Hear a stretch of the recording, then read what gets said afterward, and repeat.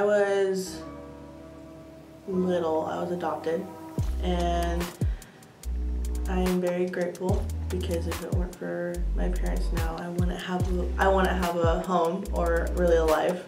When I found out I was adopted, I was 16, and I really wish I found out earlier, but when I found out, it was during breaking down the walls that whole week, and a friend of mine came up to me and told me because my brother was in a different day that I was, and she felt like I deserved to know because I had no idea.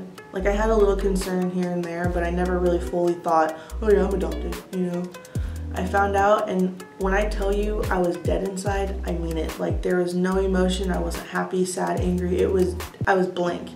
So when my sister was living in her apartment in Yuba City, it was a nice part of Yuba City. She was right next to town. The little shopping center's right there.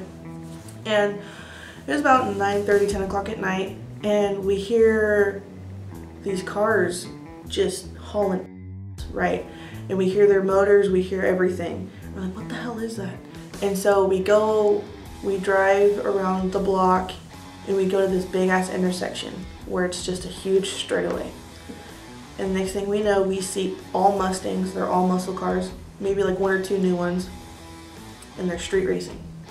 I thought it was the most badass thing I've ever seen. I was really loud, and I was like going crazy, and I got someone's attention. He's like, come on, let's go. And I was like, okay. I end up getting into a car, and I got to race with somebody, and we got up to 175 miles an hour.